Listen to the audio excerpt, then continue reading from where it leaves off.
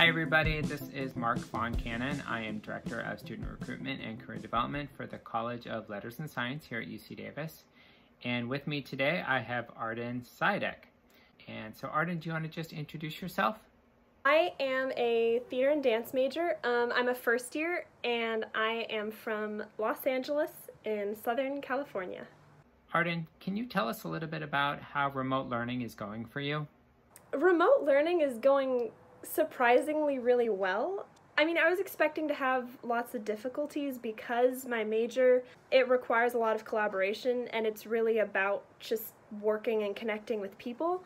I really appreciate the extra things that my professors have been doing to keep people engaged with the classes and also the opportunities that we get to talk to each other. So I still feel like I'm getting that out of online learning. When winter quarter was ending and you had already registered for your classes, did you find that all of the classes that you were planning to take in spring shifted to remote? Yes.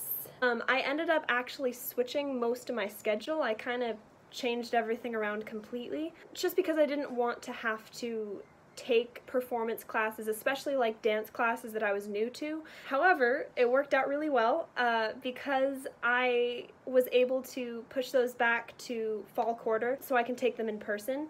And I now have the opportunity to take a lot of classes that I wouldn't normally be able to take. So Arden, I know that you were performing in a show this quarter. Can you tell me how that worked remotely? Yes.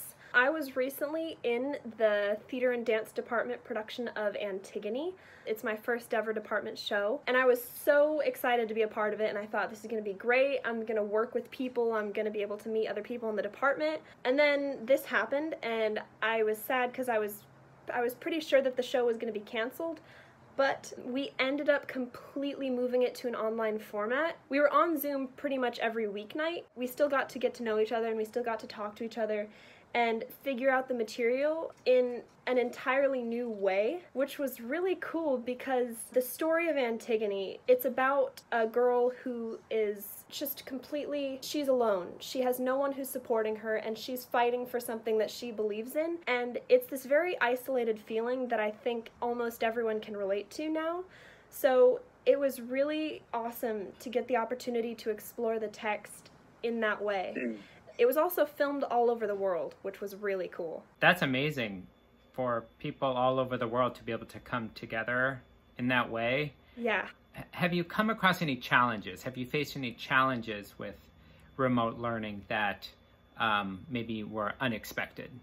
Oh yeah. I guess for me personally, I've never been someone who really likes being on electronics that much. I love watching movies and stuff, but in terms of being on like a laptop or in a video chat for a long time, I'm not a big fan of that. It makes my eyes hurt. There's also the very strange challenge of having to do all my work with my family in the background. I mean, I'm so lucky. I'm so happy that I do get to be with my family now, but I never thought I would have to be in a lecture while my sister is watching Brooklyn Nine-Nine in the background. And so I'll have to like turn my mic off and be like, can you turn it down? Your experience seems very familiar, and probably for most people, with their family around and missing seeing their friends face-to-face and even other family members face-to-face. So we're all facing that challenge, right? So another question for you, Arden. How are you engaging with your faculty? Are they available for office hours? Are they engaging during class, during lecture? How are you talking and engaging with your faculty? I think that's one of the things that I'm most happy about is the availability of my professors and how engaged they are with the students.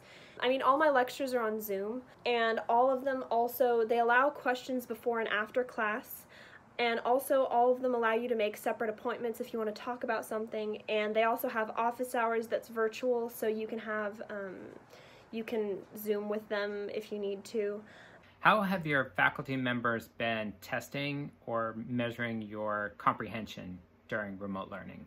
I mean, most of the exams that I've taken so far have been timed quizzes that are taken usually through Canvas or through some sort of online format. It's nice to be able to take it, I guess, in the comfort of your own space, but it doesn't necessarily mean that it's easier because the time limit, you can't just look up everything. You can't just Google all the answers because that takes too much out of your time, so you still have to kind of know what you're doing. And would you say that even though classes are remote, that you're still learning the curriculum, that you're learning the content? I think actually it might even be easier to understand and learn the material in this format. Not necessarily that I like it more, but what I do really love about it is that you're not missing any information, because like I said earlier, all the lectures are recorded, so you can always go back and check something. So it's worked out really well. Okay, Arden, so how have you normalized this? How have you stayed active? How have you made yourself still feel like a college student through all of this? Well, one of the things that I have been doing is I still try to simulate walking to and from class. I'll walk around the block before every class and after every class, and I really like doing that because it puts me in the right mindset, you know, because I'm still thinking about going to or from class. I get to keep exercising, and I find it really fun. I like it. I think that's brilliant. That's a great idea and also great advice for the rest of us, so thank you for that.